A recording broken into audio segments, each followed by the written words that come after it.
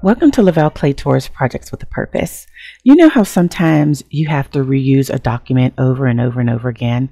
So what you might do is go find the old document and then go back through and change the information and then save it. There is a much faster way to do that.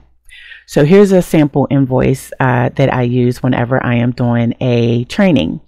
So my client is John Doe, and then I also left a message. The next class we're going to do VLOOKUP, conditional formatting, and format cells. Now I have a new client who is Jane Smith.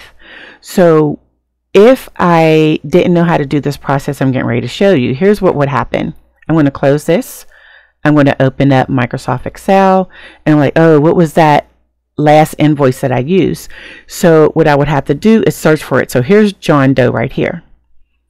But what I want to do is show you where you're going to find this once we do the process. Once we convert this invoice into a template, it'll be just a few seconds to find and create a new invoice.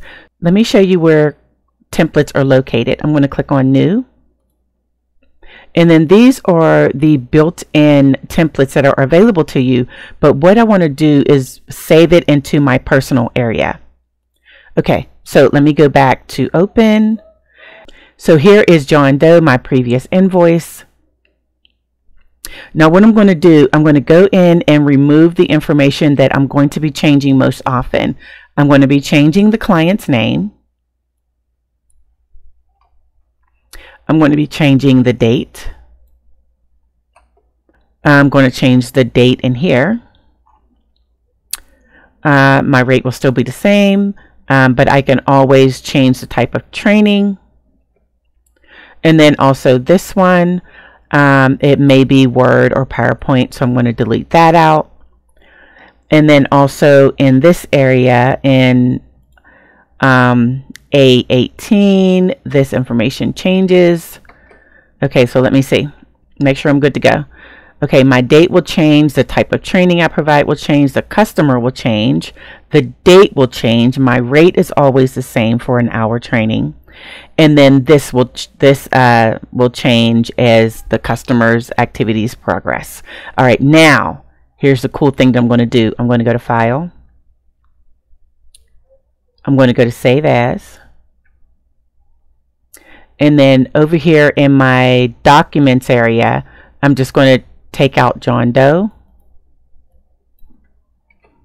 And the thing is, it's not going to save in my documents. It's going to save in a special area where templates are housed. Okay, so now I'm going to click on where it says Excel Workbook. And what I'm going to do, I'm going to choose Excel Template. And see how it changes automatically. It's not going to save it in my documents. It's going to go into my templates. Okay, I'm going to go ahead and hit Save. And I'm going to close this. Now, when I go to Excel and I open it up, and I'm in my Backstage view, when I go to New, and I go to Personal, see how it's sitting here, and I just tap it and open it, and then I'm able to use it over and over and over again. Thank you for watching. Please subscribe. If you have any comments or questions, please put them in the comment area. I look forward to seeing you in the next training. Have an amazing day.